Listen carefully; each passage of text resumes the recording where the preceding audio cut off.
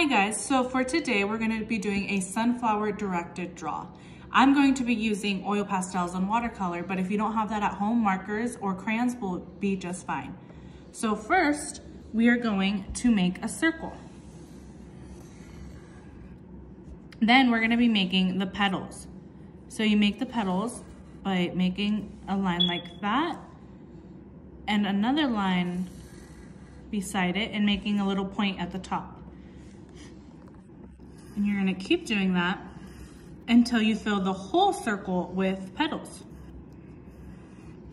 Then with your oil pastel, crayon, or marker, we're going to be tracing those pencil lines with black.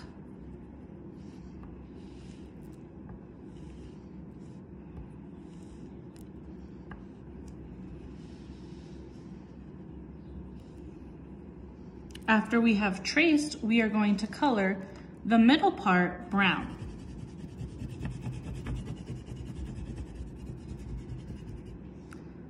Then the petals will be yellow.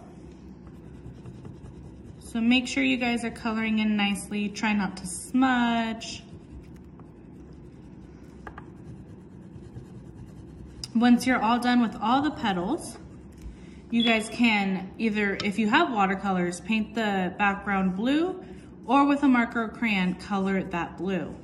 And this will be the end result.